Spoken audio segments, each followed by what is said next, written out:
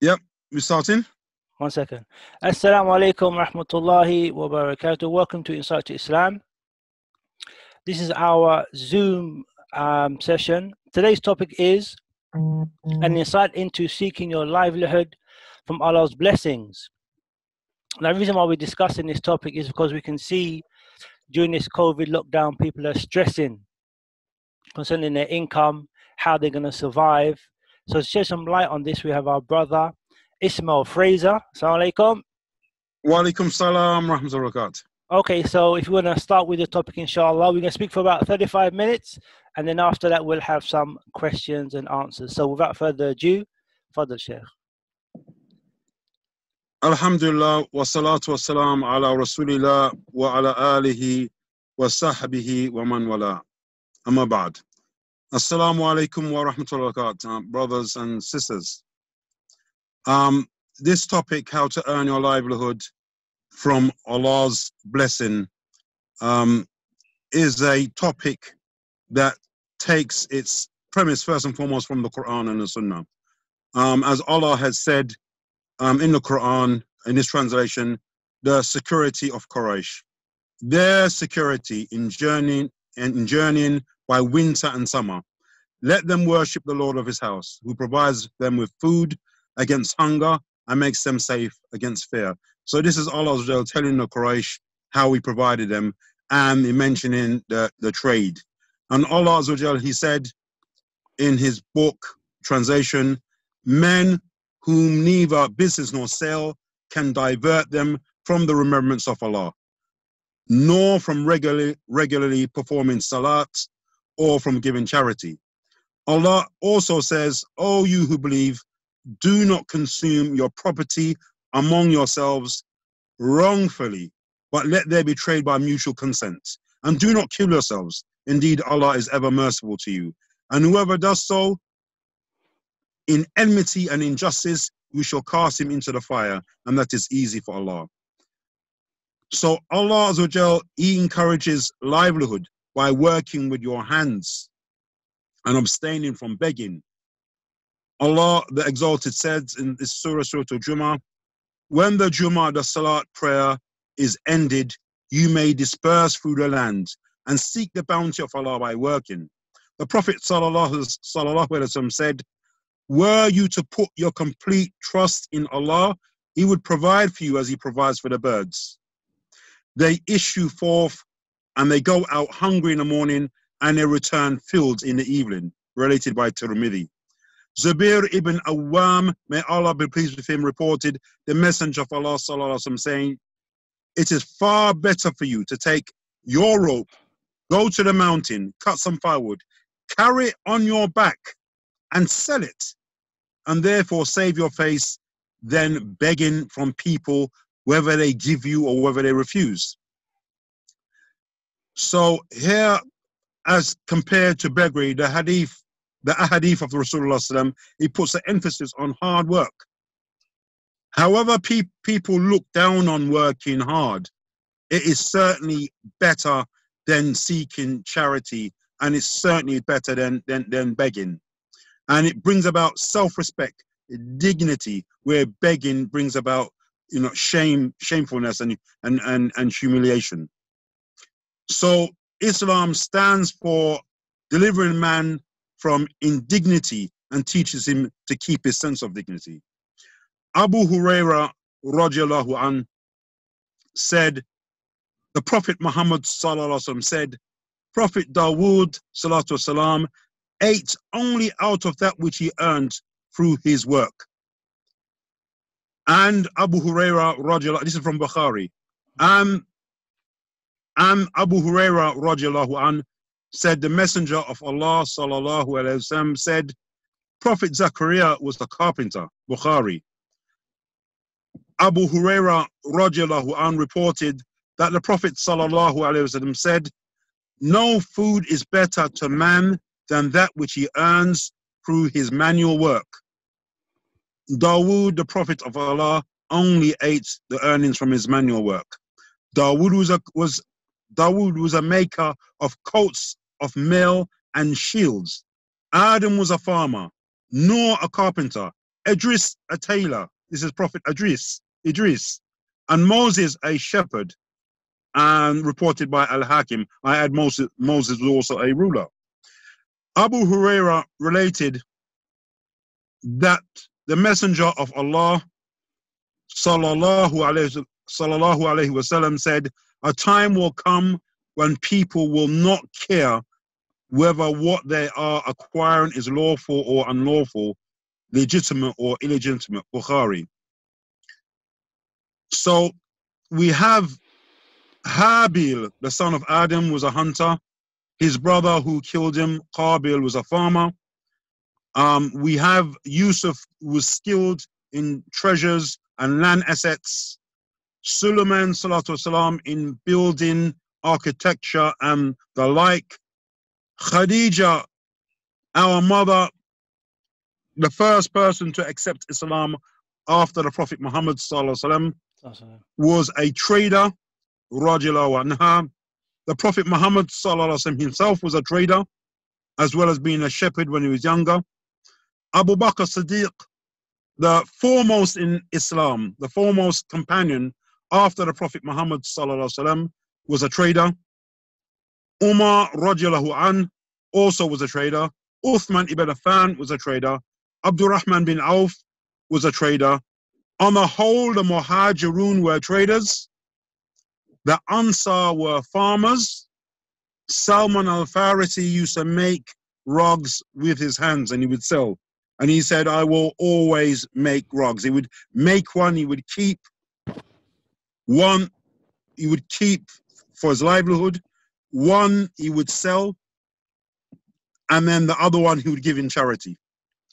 So when we look at what happened in the 7th century, we see that the Muslim tradesmen, that they went abroad and they interacted with other nations, which resulted in further expansion into non-Muslim territory. And so Islam mingled with the people. Important coastal cities in the Indian subcontinent, China, the distant lands like modern Indonesia, Philippines, Singapore, and Malaysia. Islam spread into those areas through non-aggressive or non-violent means. So this first happened within the 7th centuries. And it was the Muslim merchants from the Arabian Peninsula that passed through there in order, what they call the Silk Roads, to reach China's ports. Our Prophet Muhammad sallallahu alaihi wasallam, he started going on trips with his uncle at the age of 9. So there is a lesson there for us that when you find an expert at anything, that expert has put in more than 10,000 hours before he became an expert. And what you'll find out that a lot of this expertise had come about by the time from the time the person was a child, and by the time they reach 18 years old, they were already an expert. So that is a clue for us. The prophets, the Anbiya, were not lazy. They were busy doing things. The Prophet Muhammad sallallahu alaihi wasallam, at the age of 15, he helped to rebuild the Kaaba. And also the Prophet Ismail helped his father, Ibrahim, to rebuild the Kaaba. They were people of livelihood, people of enthusiasm and zeal and energy. They were energetic and they were doing stuff. They weren't people that used to sit on their hands. So I drew reference from the Quran and the Sunnah and the Anbiya and the Sahaba and the people that followed them, just to show and just to demonstrate to us, to relate to us that this situation that we find ourselves in, of unemployment or not being able to find our livelihood, or is something strange as far as we find ourselves in a non-Muslim lands in a precarious situation. And when you consider that the Muslim that ruled India for 1,000 years and they ruled Europe for 700 years, what were they doing in India and Europe? Were they asking the non-Muslim Indians for a job? Or were they asking the Europeans for a job? What were they actually doing? So I pause there before I go into part two of this session. Okay, Assalamu alaikum, Ismail. Okay, you've given Walaikum us. salam. I'm gonna ask you first. So you've given us a lot of text, a lot of nusus from the Quran and Sunnah. Summarize it and how it applies to the Muslim today in this situation. What should the Muslim outlook be concerning this text, and what should our frame of mind be? Well, the outlook should be that, in truth, we do not have any premise to be earning our livelihood in the way in which we earn our livelihood now, entirely. Mm-hmm. There's always going to be a group of people who have to work for others, and there's no problem in working for others. There's no indignation from it. But on a whole, what we found, as advised by the Prophet Muhammad sallallahu alaihi wasallam, that it is better that someone uses some ingenious method, like going to his house, getting an axe and chopping branches of trees to sell, to do his own thing. Okay. Use his resources and his initiative to earn a livelihood of his own, rather than being dependent on others for subsistence support from the government. Okay. Or begging. Do you think that the social system has made the Muslim lazy and less reliant upon Allah's rizq? I think a lack of information, a lack of inspiration from the Quran and Sunnah, i.e., from the Anbiya, studying the lives of the Anbiya, and studying the lives of the Sahaba, the Prophet Muhammad and his companions, and the Muslims who came after that. I think a detachment from studying our real heroes. They are our real heroes. Mm-hmm. So in regards to how they sought their risk and sought their provision, are you saying that the Muslims now have a bad look on it, or they are lazy, or they're not relying upon Allah? No, they have a modern outlook. Okay. People are victim to the environment and to the circumstances that they find themselves in. It's like it's like copying and imitating the people who you find yourself with. At one time in Africa, Asia, China, the people used to go out and they used to do their farming.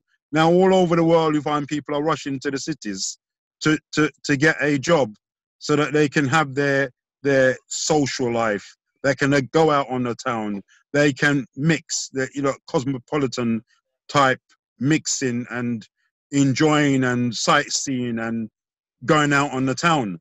And they will leave the city to do this. In fact, our Prophet Muhammad sallallahu alaihi wasallam, when he was a youth and a shepherd, he said to the other shepherd, some people have come to town, or I hear some music, and I would like to go down and to listen. And he got a fellow shepherd to look after his sheep. And the next time he realized the sun was beaming down on his head, Allah Azza wa Jalla has actually protected him and actually prevented him from going down to where the music was. No. At one time he took off his shirt and he reported that a man came down and gave him a slap and told him to put his shirt back on. So the Prophet Muhammad, as a young man, he had desired to do the things that people do. Leave leave your farming, leave your sheep, leave whatever, and go down and do the free mixing like what people are doing today. Okay, but he was protected from that. So this is a phenomena that it didn't just happen. It's not just happening now. It was even happening then.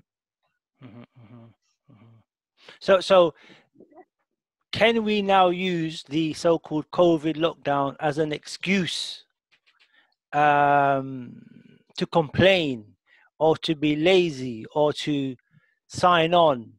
Or what should the Muslim mindset be when he's under these kind of financial pressures? You know, we have the law of necessity, and you know, where someone, you know, the begging is only permitted in certain circumstances. If you find yourself in a situation where you cannot do anything better, then you are permitted to beg from the government. And I say beg from the government because it's an application. You are applying. If you don't apply for it, they don't turn around and give it to you. They don't drop it at your door and say, here you are. This is a stipend. Here you are, here you are, here you are, here you are. So our Sheikh Abu Bakr, he was saying to me that right where he is in our community in Aslam, he was saying that the government came to his door and they gave him $3,000. And he asked them, what is this for? And he said, well, it's a $3,000 for you to stay at home because there's COVID-19. He didn't go out and apply for it. Okay. It was something that was given out. So someone gives you something and you didn't ask for it. That's not begging. That is something that Allah Azza wa Jalla has decided out of His mercy to bestow on you. That's not begging. But what I'm saying here is this: if you have an ability, Allah is giving you the akal, and He's giving you the resources, and He's giving you initiative for you to find a way or make an effort to find a way to earn your livelihood, then you need to seek that way. Where you need to seek help, you need to seek help. But you certainly have been given the means. If you don't have the physical means to say, go out physically, go and do a job, you have the mental means. And this is what we want to touch on today. Okay, well, Inshallah. I'm going to open up the Zoom meeting to a few of the brothers who might have some questions. I think you can either use the chat or make an indication. I'm going to bring in Abu Sulaiman first. Assalamu alaikum, Abu Sulaiman. Wa alaikum salam, Brother Ismail and Brother Ismail. Both Ismail. Naam, inshallah. Do you have any questions or comments on this topic?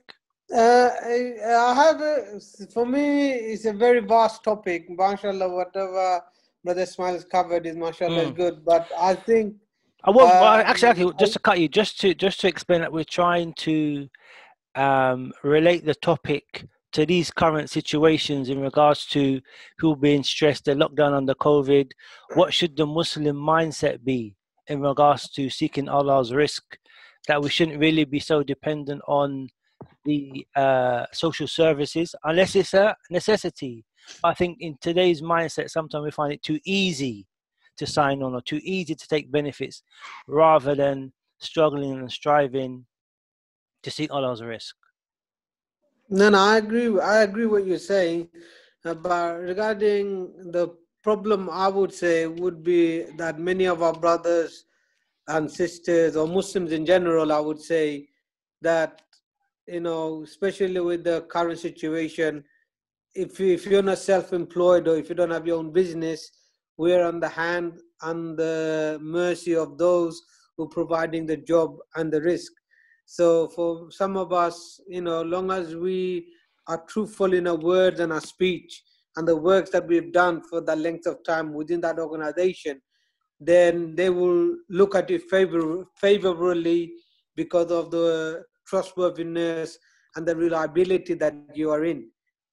But whereas if you start using the COVID situation as a means by which to basically mess about, to, you know, get away to do things which you wouldn't do if there is no COVID situation, then I think this is something that needs a bit more clarification, maybe Brother Ismail can say how it is very important that Muslim, they need to be people who are good in the word and the speech, in the jobs they're doing, for them to be kept employed. Whereas many non-Muslims, we know, they want to take as much advantage of doing nothing and getting paid for doing basically nothing. I don't know, what do you say, Brother Ismail? What I would say to that is that, however and whatever circumstances that you find yourself in, you need to treat the employment, the work that you have, as if it is your own. None of you truly believe until you love for your brother or you love for your sister what you love for yourself. How would you like that you employed someone, and when you employed someone to do a job, that behind your back they're taking your property? They're supposed to work for 8 hours, they're working for 6. They're supposed to be on the phone. They're on the phone, all right, but they're on WhatsApp, Facebook, and TikTok and blah. You know what I'm saying? They're doing all this rubbish while they're supposed to be taking cells, taking calls, or ringing prospects for more work, and they're not doing that. How would you like that someone, you know, dealt with your business like that? You wouldn't like it. So if you don't like it, when you find yourself in a situation where you got to work for somebody else, why do you do that to somebody else? So I often say to the people around me, not to everybody, I'm not saying that to everybody, but I'm saying that, I'll say that to my sons. I often say to them, look, when you go to work, you need to ensure that you are almost an entrepreneur. And let me just explain what an entrepreneur is. An entrepreneur is where you're on your own, doing stuff, generating new markets, customers, clients. I'm serving them, giving them a good service, and earning a profit. You know, we do want to make a profit. This thing is about earning your livelihood. I never said anything about getting rich. And I didn't say anything about joining my thing.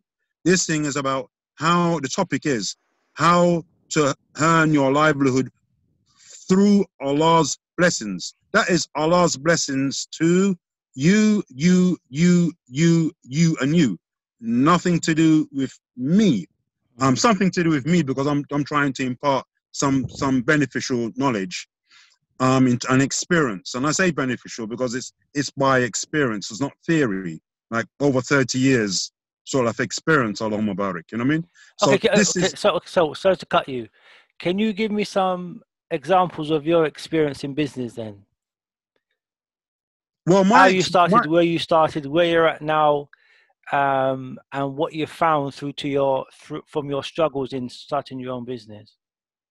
Okay, my experience, it started off from 13 years old when I used to go out with my father. My father's a qualified, retired electrician now. He started off when he was 11 years old. By the time he was 15, you could rewire a whole house. And he came over this country in the 60s. I didn't grow up with my dad, but I spent some time with my father, and when I did spend that time, I would go out and do the work with him as an electrician. Seeing him earn the sort of money that he was earning, I mean, in 1976, he gave me a £20 note. The wages at that time was £76 a week, and he gave me 20 quid. And I was thinking, well, I say Allahumma barik now, but I was thinking, wow, I got a 20 quid, 13, 14, 20 quid. I bought myself a bike, I bought myself some stuff, I bought myself some other, and I still had change. You know what I mean? So that showed me at that young age that if you get a bit of knowledge and you're not prepared to sit on your hand and you get up and you go out there and you graft, you can earn some money. So that was the first sort of instance. My second instance is when I wanted to be, he wanted me to be an electrician, but it was really, really hard work. Too hard for me. But I liked electrics. And I wanted to be an auto electrician, but I failed the aptitude test, the entrance test to get in. I failed it. It was like maths, and I was rubbish at maths, and maths and physics and all that stuff. But I got into the British Gas, but I didn't like gas, so I fell out with British Gas, because they were saying I can't do my Juma, I can't do my Salah. I took a job as a labourer. In that time, I applied to be a carpenter. I qualified as a carpenter, but then I found that working as a carpenter meant I'm always on the building site, and that's swearing and this, and I didn't like that. I went on to site engineering, but it was more a slave when I was a site engineer. Done mini cabin for a couple of years. Then they were cutting people at their throat, and I was in Camden Town, people threatening with gun. I had to walk with knife, got arrested by having a knife, went to prison for 3 weeks, said I'm not doing no more mini cabin. And then I said, I'm gonna start my own business. And I started in 1990 the company called Black Crescent Fragrances. Okay, 1 second. Did you ever sign on during your career time? Or I have signed on. I have signed on. Okay. But I tell you what, it's like a drop in the ocean of me working for 40 years. Okay. Me signing on, Mm-hmm. So on a whole, I was always working. If you speak to my children, they can always remember me working. And so I set up this incense factory workshop up by Carew Street, SE5, working with the brothers. It gave employment, for brothers, which is good. A Muslim environment. We had the Tulab al-Ilm coming in from Saudi. Whenever they wanted a job, we made a job available for them. We had brothers coming from Gambia. Whenever they came, we made space for them so that they could earn some money, go back to Gambia and look after their family. And that continued until my health started to suffer, because you're sitting, you're stationary, and the dust and the fumes and so I sold that business, and I went to Hajj, and when I came back from Hajj, I was broke, and I went back to my toolbox. I took out my toolbox, went to do a job, and to make a long story short, washing machine broke down. I came on one evening and my wife said, look, you need to fix this machine. I'm going to the laundrette. I'm not going to the laundrette anymore. Please fix the machine, or please go to the laundrette. And I decided, I was terrible. And I decided I was going to fix the machine. Okay. So I get this guy to fix the machine, and this guy takes my 5 hours work, £35, 5 hours work in 15 minutes. And then I said, no. I said to him, how long did it take you to learn this? He said, not long. I said, would you teach me? He said, yes. How much? 300 quid. And that's how I got started in washing machine repairs. And I'm still there, fortunately. I'm still there up to today. And that's like going on 20 years now with my partner, Abdulaziz. Okay. So you started the business. Business is tough, as we all know. Throughout your time doing business, when have you had to rely on Allah, make dua to make sure your business is successful? When? All the time. Okay. Allah, I can't. Can I? If I say Allah is my boss, am I messing up with the asma of sifat? What I mean is Allah is my provider. You understand? I don't mean that he's a man giving me wages and boss, can I get a raise? I don't mean that. You know what I'm saying? But we have to describe Allah with how he described himself, or how the Prophet Muhammad described him. Yes? But when I say Allah is the one who pays me, I mean Allah is the one who pays me. You know what I'm saying? When I want something and I need a raise, I ask Allah for it. And when my family asks me for a raise, I ask them to ask Allah for it. MashaAllah. So what have you learned then through these years of business then? What can you impart to us and the audience that are listening? What are some of the key points they should have when they go into business, especially understanding that Allah is Ar-Razaq, the provider. Well, you see, when we look at the Anbiya and the Rusul and the Sahaba, there is an underlining theme, there's an underlining background story. And the underlining background story is that a lot of them been doing what they've been doing since they were young. I would ask anyone, I mean, I started to, I use some of the electrical things, the electrical installation and techniques and that my father taught me when I was 13, even up to today. And I still do some very, very small, minor electrical jobs. And some of the like I said, some of the techniques that my father used me today, you taught me, I use them even up to today. So what's the point? The point is, you need to be looking at what you have a natural aptitude for, because this is the subject of this discussion: how to earn your livelihood through Allah's blessing, especially with the COVID-19, through Allah's blessing to you, and you, right? Not something that someone has decided to put an advert up and say that I want someone working in a warehouse, or want someone working in this place or that place. But that which Allah has bestowed upon you, it may be that you were very, very, very good at being a team leader, so that makes you a natural leader. You were very, very good at being compassionate and counseling people. You never think anything of it. Or you're very good at making stuff. And then you might get a friend say, yeah, you're very good, you should take this up. It's very, you say, no, just doing it as a hobby. You know what I mean? You're good at coaching. You are good at support. You're good at technical stuff. You're good with your computers. You hear what happened? You're good with your computers for your boss. And you're good at organization and managerial stuff for your boss. But if we turn around and say to you, okay, look, there's some money, a grant that's going to be given to you. Yeah, go out now and do this thing for yourself. The very same thing that you're doing for your boss, do it for yourself.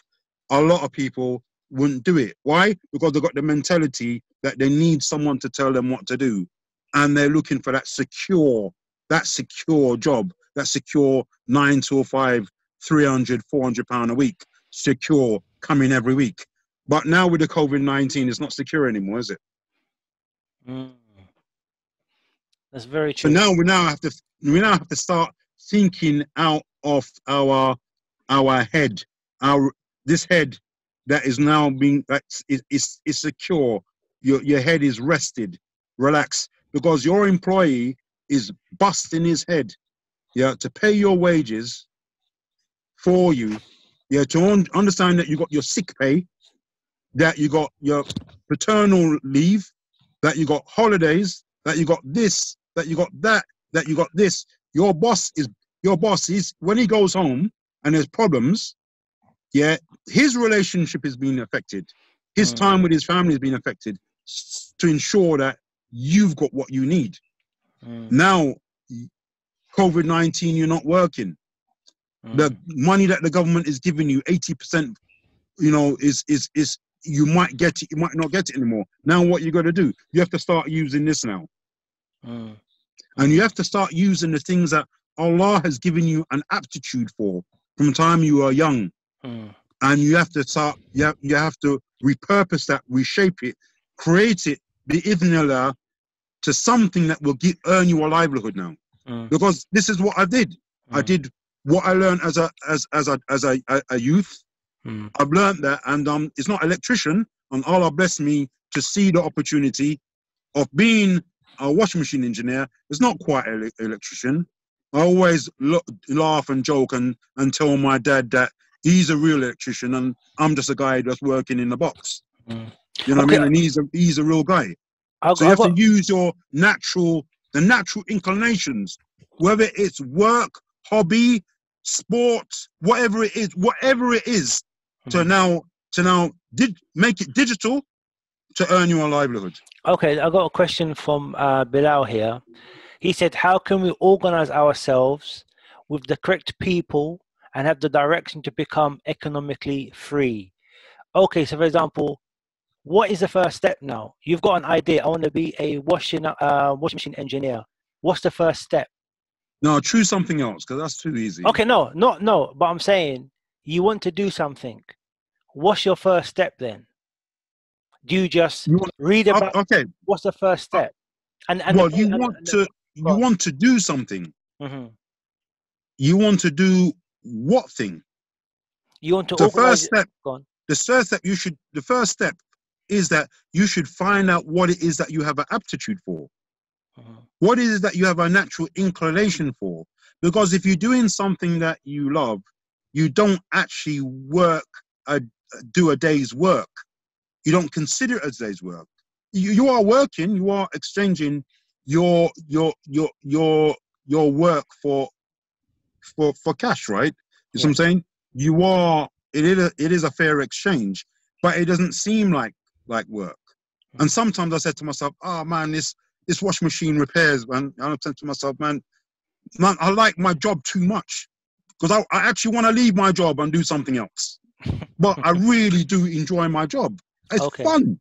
Okay. You know what I'm saying? That's the first thing. The first thing is got to be something that you have a gravity towards, and then once you find that, then now you can start to organize it so you can start now earning some cash. Okay, I'm gonna cut you again now. Now we know that 1 second, Suleiman, Abu Suleiman, that our risk is written for us, but that risk is not gonna come to you. It's not gonna drop down from the sky. It's not gonna come to you. So you have to go and get that risk. You have to request it. Okay. Give me some steps as to how we should go look for this risk. So first thing is find something that you love, okay, you like doing, and then what? Then get organized and go and look for this risk. Can you shed some light on that, please?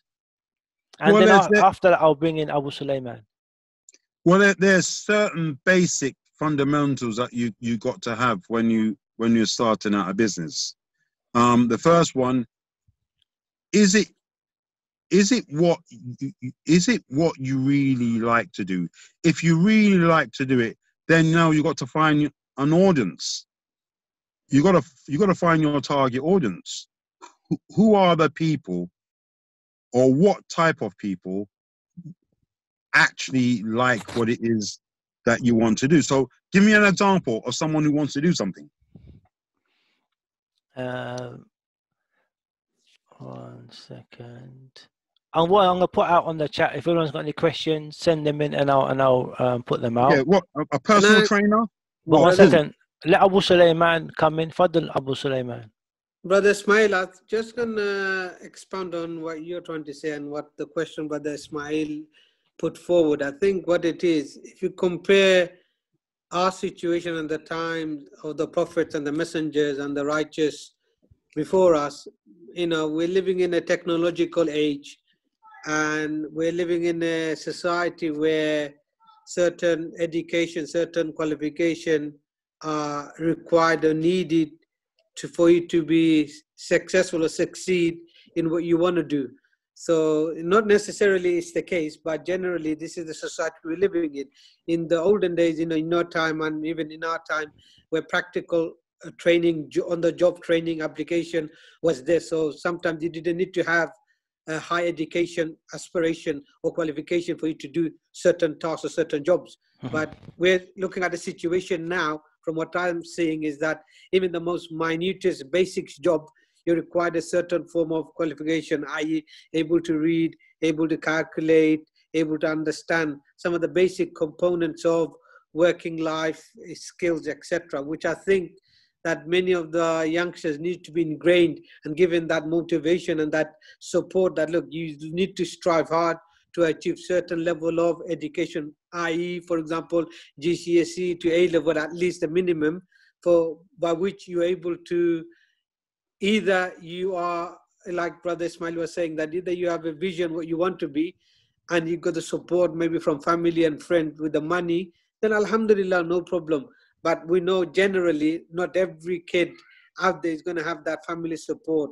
They may be single parents, they may be just mothers, or could be fathers who's got no time other than earning as much to support them. So it comes back to many aspects playing into the life of those of us, or those of our families, that we are trying to keep our head above the waters, rather than begging, but just to support enough to keep the family happy. So there is the risk that we're talking about, I would say, is a multi-dimensional discussion that needs to be had from those who are, not working, but who need to work, but they don't want to work because the society has made sure that, especially with the COVID, there are going to be more people unemployed. More people are going to look for the same job compared to in the past. And from what I'm seeing is that there's more chance of you losing your job in this situation, because, like Brother Ismail was saying, that's not the subject of the topic today. The subject of the topic today is how can you earn your livelihood through Allah's blessing. And Allah's blessing is what He endowed every single person with. Everyone has their risk written for them. Everyone has a particular aptitude that he may have different to somebody else. There are many people with qualifications. Many people with qualifications that they struggle when there's no longer a job for them. And this COVID-19 is going to be with us now for a while now. So we need to reinvent ourselves. This is the digital age. This is not the age like what we alluded to earlier on, the agricultural age, whereby you got big farmlands and you either are a landowner or you're someone who goes and work on the land. You know what I'm saying? Or now we're in an industrial age where in order to be able to become wealthy or well-to-do, you had to have a big factory. Or you're in the age where of new machinery and new technologies that come out, that in order to get software to do a piece of work for you, or to do some photocopying, or to do camera work, the equipment was thousands of pounds. We are now in the digital age. We're in the digital age where the youngest billionaire is in her 20s. And how did she earn her first billion? What qualification did she have? Do you know what she was selling? No. What she was selling was makeup, because she's got so many followers that the company decided to go, look, you got such a following on Instagram or wherever it is, we're going to give you this stuff, all right? And we share it 50-50. She made £2 billion in sales, and I gave her $1 billion. You know what I'm saying? Because we're saying, I'm going to say this last bit. What we're saying is, like, this is the digital age now, right? Where you're getting people who are young, 13, 14, 15, 18, 20, millionaires. I'm not saying this is about earning millions. Please, no one don't get me wrong. You know what I'm saying? You got to work jolly well hard. You know what I'm saying? Right? Please don't, I don't want to get away from the subject. Yeah. But the opportunity to put your thing online, right, is easier than it's ever been. You can create your product, you can get it online, and you can get it distributed cheap for little or nothing, and you can sell and you can trade. You don't need a warehouse. You only need the numbers. You don't even need to have the product. You can drop ship. You only need to be in a situation where you learn how to market, you learn how to get leads coming in to generate leads, and people buy, and you can get paid without having a large warehouse, without having large inventories. For example. No, I agree with you. But I'm just saying, for the No, youth. I want the other people to, the audience to be able to, because they're there. I want them to be able, we can have our discussion later on. This Okay, I've got another question. Because you mentioned about people, they should find something which they want to do, or they love to do. I mean, someone's mentioned a question about finding their talent to make That's an right. income. Yeah. How does someone go about finding out what they're talented? Is there kind of like a checkboard they should do? They should write a list, cross out things that they like to do, or what's the kind of mental exercise they should go through to find out what their talent is? Well, And how can they make that talent now become an income? If you get what I'm saying. What? Give me an example. I don't know. Someone likes playing basketball, for example. Oh, that's a good one. My gosh, that's someone actually earned themselves an absolute fortune teaching people how to jump. Okay. Yeah, Okay. because you see, look, what you got to realize. What you got to realize, you don't need to be. Not everyone has to know you. You know what I'm saying? And you don't have to be famous for everybody. You only need to be famous for, this is why I mentioned that you need to find your target audience. You need to find your niche audience. Yeah. If we go back, you did say washing machine repairs, and then I didn't accept it, but I'm going to accept it now because I'm going to talk about something I know for sure, right? Washing machine repairs. I'm going to say it very, very quickly. Washing machine repairs. What do you think about the market of washing machine repairs? Do you think it's a saturated market, or do you think it's unsaturated? You asking me? Yeah. I always think it's saturated. I think people. It's saturated. Yeah. It is absolutely saturated. Okay. Do you think when we first started washing machine repairs that there were major companies, or there were only small companies and only major now? I presume there were major companies, basically. There were major companies. Yeah. Okay. So the thing is, we managed to be Iznillah by Allah's fadl, and you can do it too. You can do it too. Go into a marketplace, and this is what we want to teach you, to be able to go into a marketplace that is saturated if you target your audience, because we've targeted our audience. When we started washing machine repairs, we were dealing with a particular type of audience. But from learning the keywords, making yourself visible, making yourself, putting yourself in a situation where you're believable, where people trust you, and you're confirmed as well. Other people are saying, yeah, this guy is okay. Yeah, this guy is trustworthy. This guy is honest. This guy, your ratings, your reviews, by getting other people to beat your drum for you. Yeah, you can make yourself attractive and make a decent living. I didn't say this is a get rich. Everyone's going to get rich. The title is not about getting rich. The title is that earning your livelihood. Is when you can earn a decent livelihood if you select your target audience, because the audience that we had 20 years ago, almost 20 years ago, has changed now to audience that can afford to pay us. Allah Mubarak. Okay, I just want target audience. Okay, the next thing is to find your target audience. Yeah, I just want to kind of summarize it so people can understand where we are, for example. So, for example, from the revelation, from the examples of the prophets, from the example of, the righteous people, earning your risk or seeking provision from Allah was standard practice. There was no social system. There was no social security. People had to go out there and sell firewood. Now, obviously, we have a social security. And we can get a bit lazy with that. We can rely upon that. That can mean we start begging, we start taking it easy. We don't strive now to earn our living. Now we have this lockdown, people are getting stressed. Obviously, you've given an example of how we should go and do business and whatever. Our mindset should be what, Ismail? Just summarize, what should our mindset be in seeking Allah's risk, and what are the opportunities that are out there right now for all of us? Okay, I want to say something a bit more simple then.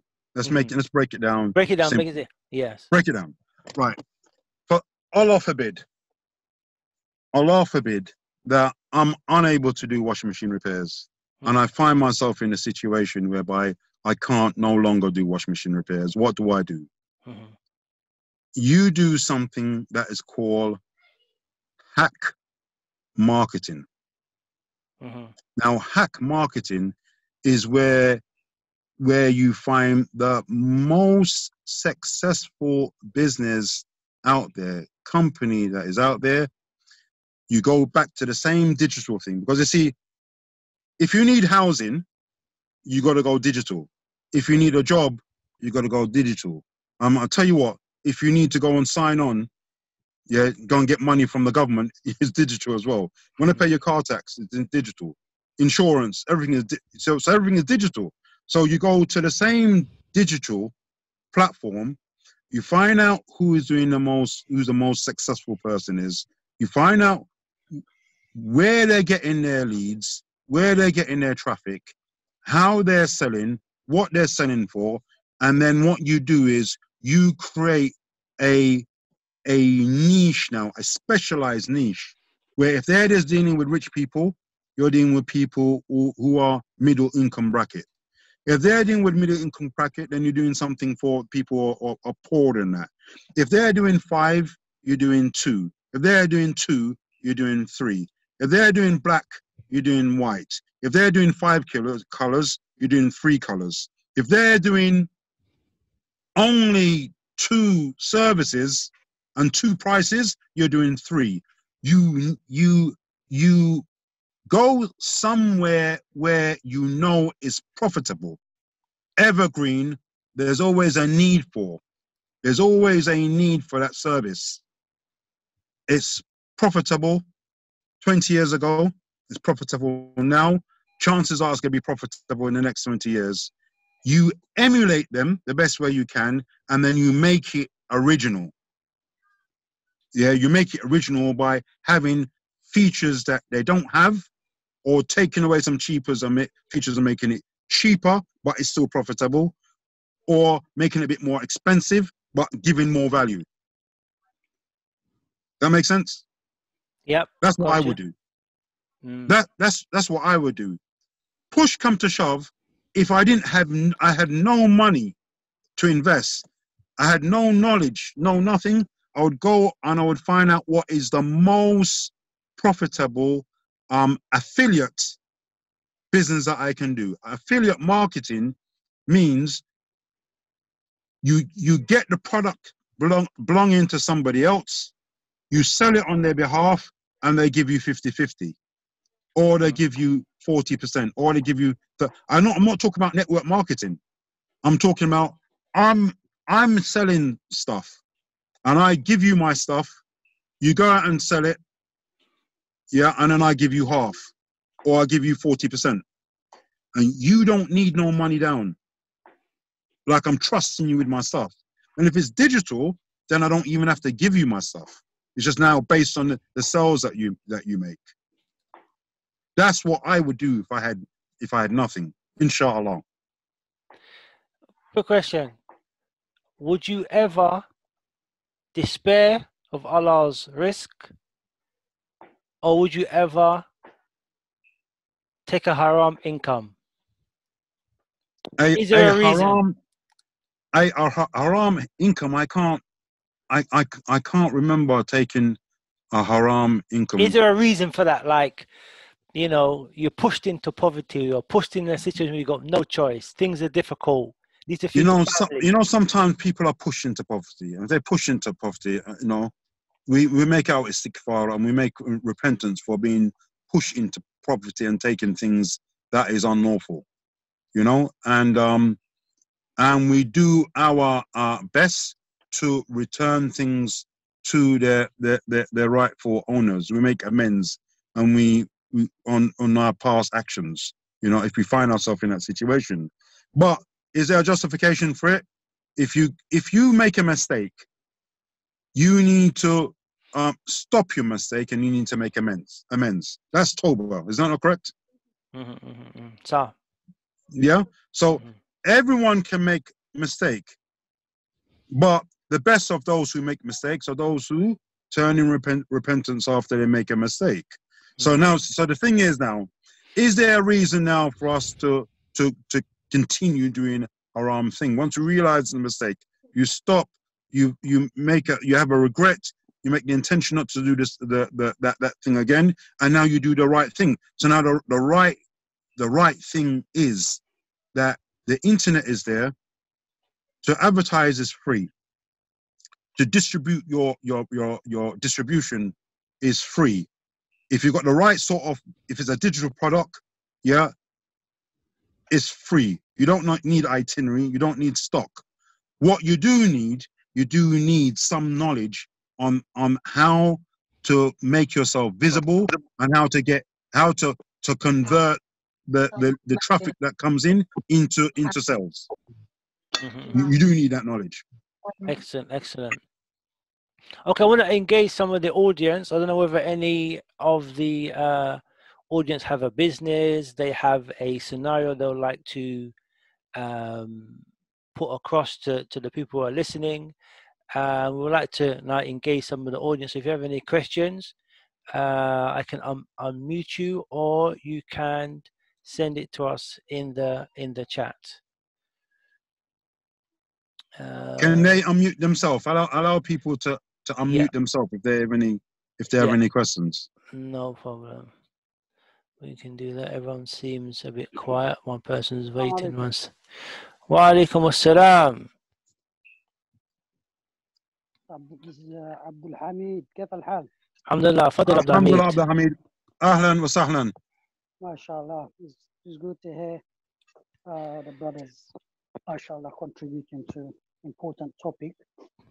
To be honest with you, MashaAllah, I don't want to praise Sheikh Ismail Hamza, barakallahu fi. But it kind of reminds me, when I hear you speaking now, it reminds me as a young person coming to Brixton, and you advising us what you're advising right now, that over the years that we may personally, that I benefited from your advice, mashallah, barakallahu feek. I remember sitting in Brixton Masjid, Ismail Hamza speaking to us as a young brothers, sitting in the canteen, the old canteen, advising us that we need to go out and we need to go out and work, which is the same advice that you, mashallah, given us. The other benefit was, alhamdulillah, as a community, there was a benefit because, like Ismail Hamza, he, as he mentioned, he had a company inside Black Crescent, which, subhanallah, you know, Black Crescent for us that time was single young brothers, mashallah. A lot of us were single young brothers there that we used to go and pick up incense from Black Crescent, and we used to go out and mashallah we used to make money. So that was the benefit that Ismail Hamza used to give us, not just by advising us that we should go and work, but he was providing something to the community that, you know, 6, 7, 8 of us, we used to go on the street and sell incense and used to make our livelihood with that, you know. Barakallahu fiqh. But what at the same time, what I want to contribute, what I want to say as well, is that this is the mindset that we should have as a Muslims. Not only that we think of ourselves, how can I make money, how can I get a job, and when we get our job or whatever we're doing, we're working, we're providing for our family, and we shouldn't be just satisfied with that. We should always think for the community, for the new generation, for the next generation. You know, how can we benefit the next generation, or how can we benefit our community, you know, either by advising them or by creating jobs that will help the community. I think this is the most, for me, this is something that inshallah, I would like to do, and that we are planning something like that as well.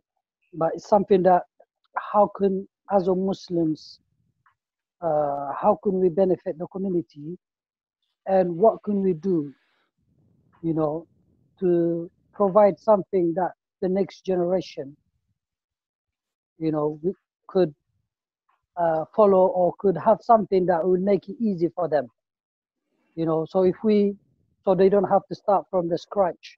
So every generation have to contribute something. So we as a community, if we start something small now, and maybe whatever business or anything that we start, maybe we might not complete it, but inshallah the next generation can just carry on with what we left, rather than rather than the next generation getting confused, like they don't know what to do and where to start.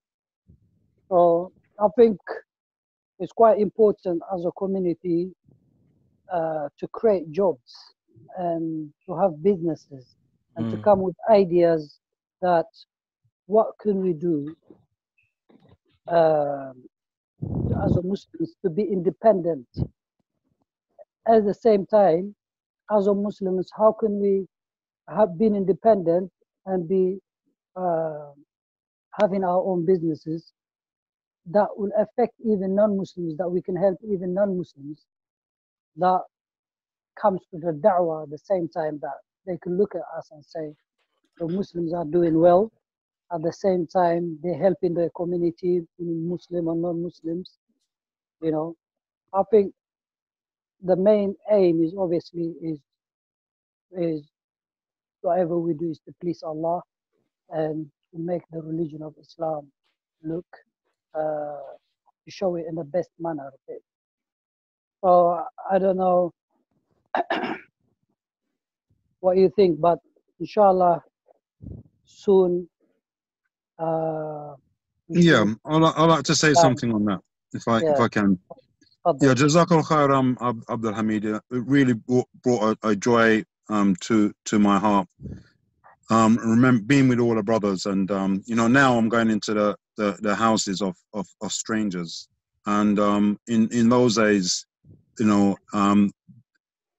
mainly the people that used to be, well, the people that used to be with me all the time were Muslims, and we had some customers that were non-Muslims, but mainly we used to have a lot of the people that used to go out and sell, the traders used to be, you know, Muslim traders, that will come on a regular basis and come and pray with us and eat with us, and it was really joyous, and I really do miss those days. And but you know, if you don't have your health, you don't have anything. So I had to leave. You know, when you're coughing up dust and you know you're starting to sweat perfume, you're sweating perfume, and you're going toilet, and what's coming out of you is perfume, and that's not good. So you had to knock that on the head. But in reference to Abdul Hamid, Jazakallah khair, Hamid, absolute pleasure. Yeah, it brings up feelings of warmth and love. I remember those days. They were the good old days, and they can come again. We are starting something like it's kind of like an academy, and we're starting something up. For anyone who's interested in anything like that, just contact us. But we are starting something up like that for the youth. It's mainly for the youth. So yes, Akhi. Yeah, sorry, can I bring in Abdul Aziz? I think he's got a question or a comment. Yes. Assalamu alaikum, Abdul Aziz. Fadal. Wa alaikum salam wa rahmatullahi wa barakatuh. Wa alaikum salam wa rahmatullah. Just to say jazakumullahu khairan for arranging this talk or this discussion, and jazakumullahu khairan. I think it's something that inshallah, I think there should be definitely some sort of follow-up spin-off from what has been discussed, so we can actually put some of these things into action, inshallah. All I just wanted to add really was that, again, just to emphasize the importance of using this opportunity while we're in, you know, now another lockdown, to, you know, draw close to Allah Azza wa Jal first and foremost. And then after that, you know, look and see, you know, what opportunities are out there. It's not the first lockdown, and it's not the first time that maybe someone's been out of work or had some sort of difficulty. And this is what brings about new opportunities when you have these types of challenges, to look to see, well, okay, could be through illness, could be through no job. And then you find yourself in a situation where you've got to now look at doing something a little bit different. One of the things that can really help with that, just to add as a second point, is, you know, networking with other people, getting together with people that are maybe already doing what you feel you'd like to do or something close, and benefiting from them. And that's the third point, is really where, you know, you find that a lot of great things can happen with the community is when the community actually gets together. Because, you know, Allah says, وَتَعَاوَنُوا عَلَى الْبِرِّ وَالتَّقْوَى. So cooperate upon, you know, those good things.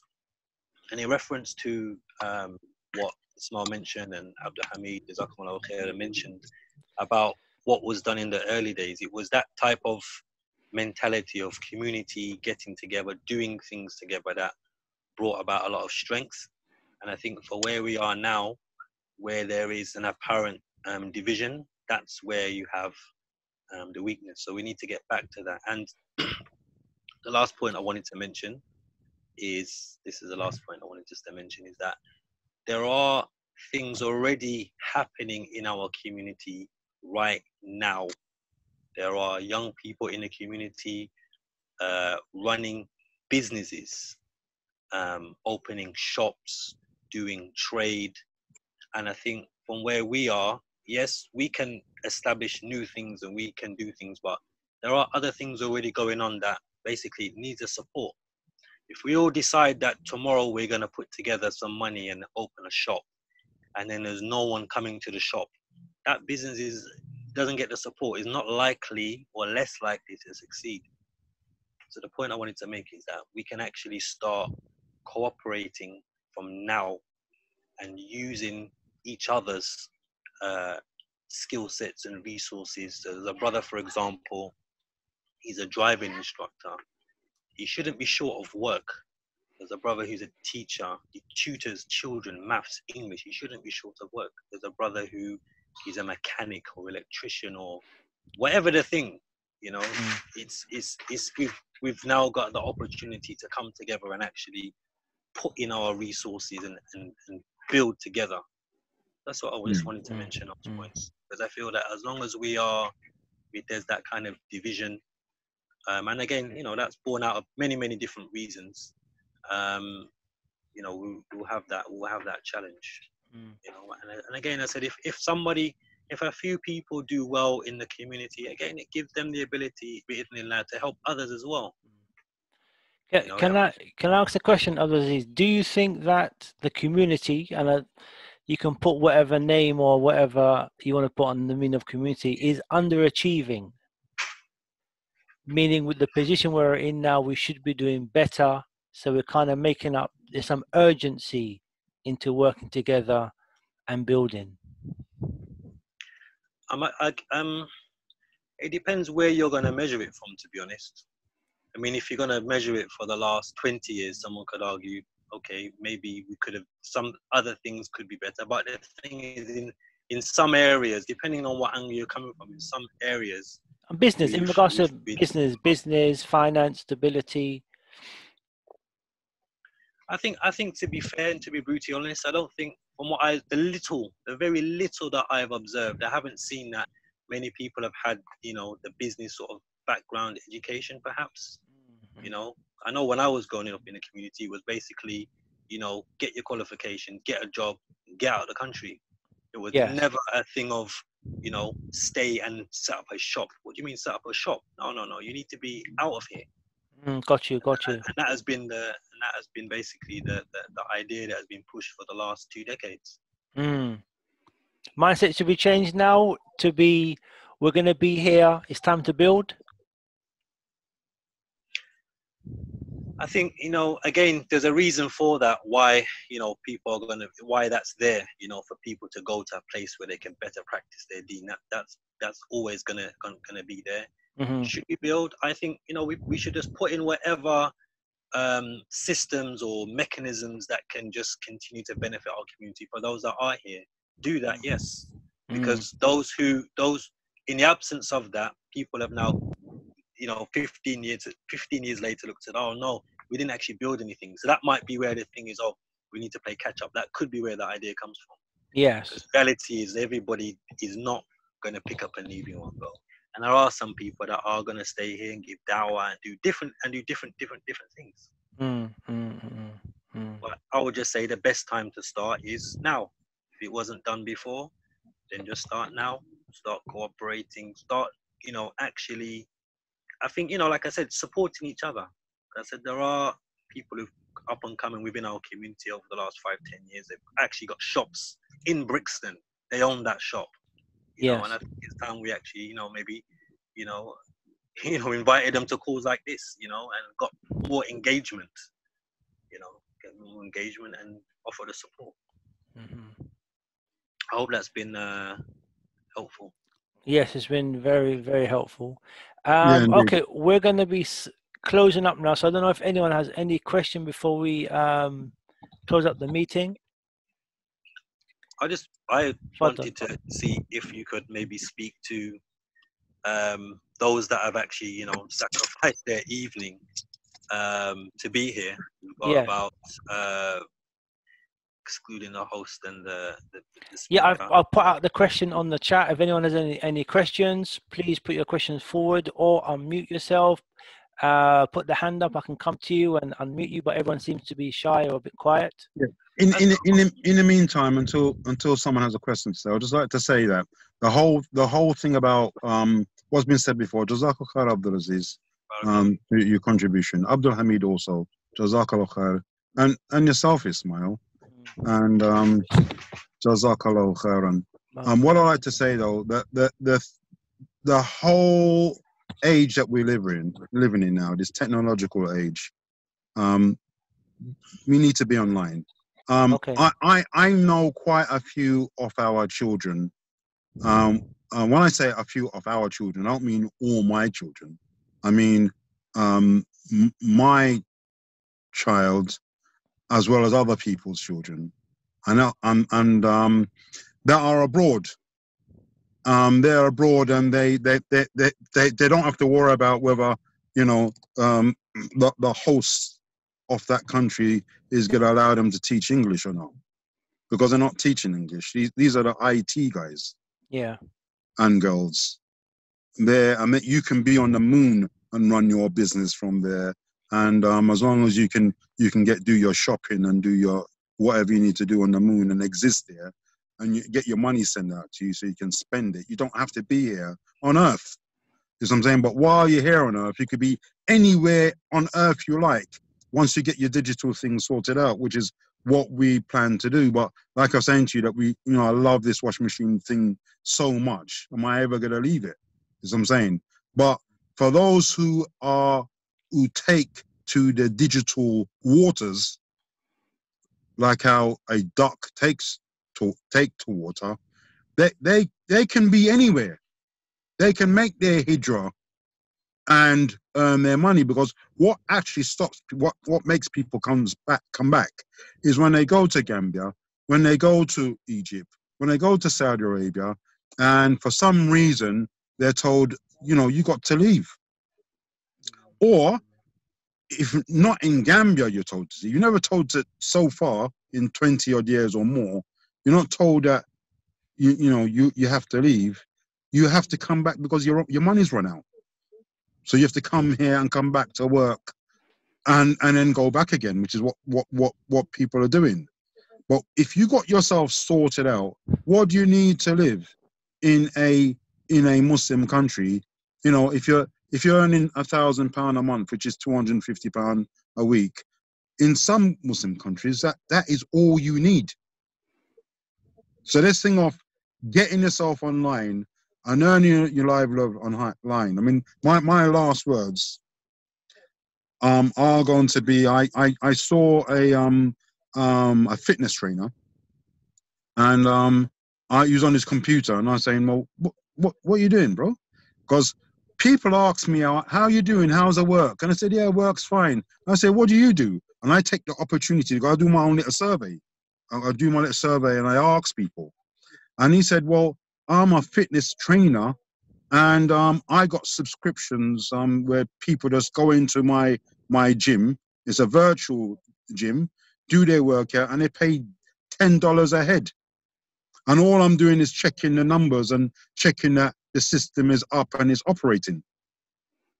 And I said, so how many subscriptions have you got then? He said, I've got hundreds, and they're all over the world. So this is what I'm talking about. I'm talking about he was a fitness trainer, and he realized that he's working himself into the ground. And if he gets injured, he can't operate. And he took his thing online. Okay. So go digital, turn your skill into a digital product and then sell it, and then you can earn income from anywhere in the world, is what you're saying. That's what people are doing right now. I'm not it's not a discussion point in terms of can we do it? Yes, we can. People are doing it. Right now, Ismail, people are doing so much different things. This is the digital age. You know, be there or be square, bro. You know, we really need to be in this digital thing, or else when the government says you can't work, what are you gonna do? They say to you tomorrow, Ismail, you can't go out on no building site, man. You're done. What are you gonna do? Give you a call. Tell me how to fit washing machines, brother. Now I'll find something to do, bro. Listen, bro. Don't wait for them to call you. No, I get you. I'll give you a call though. Something happen, I'm gonna give you a call though. But yeah, I'll be waiting as well. I'll give you a call, bro. You call me, I won't call you. Okay, we're gonna have to round it up now. Been very beneficial. Jazakallah khair, Ismail, for your presentation. I think it is about having that mindset. We need a follow-up though. Definitely we need a follow-up. I've got some ideas, but I'm going to keep them, you know. A follow-up to this. Yes, a follow-up to this is whenever it's my turn to go around next, I will follow up. Okay. Your ideas, you give them to myself, yeah. No, you can implement them. Yes, you can implement them. But what I'm following up on is stuff that I haven't even touched on today. Okay. All right, yeah, we'll arrange a time for that. Thank you everyone for listening. We'll be putting up this video on our website on Facebook. Yeah, give me a cut, Ismail. Send me a cut, bro. Yeah, I might actually digitize this video and start. You know what I mean? Digital. Yeah, go digital. So yeah, jazakallah khair for listening and spending your time with us. I hope it was beneficial for you. Watch out for more videos, and thank you for participating. And inshallah, hold on 1 second. I have one message from someone. I don't know if it's a question. Some which is off the topic. I'll deal with that privately. Yeah, so jazakallah khair for listening. Inshallah, look out for the next. Actually, every Wednesday at 8 o'clock we'll be having a Zoom meeting on different topics, not necessarily about seeking Allah's risk. So look out for the flyer, look out for the information about Insight to Islam, and inshallah we hope to see you attending next week, inshallah. So for myself, Assalamu alaikum wa rahmatullahi wa barakatuh. Assalamu alaikum wa rahmatullahi wa barakatuh.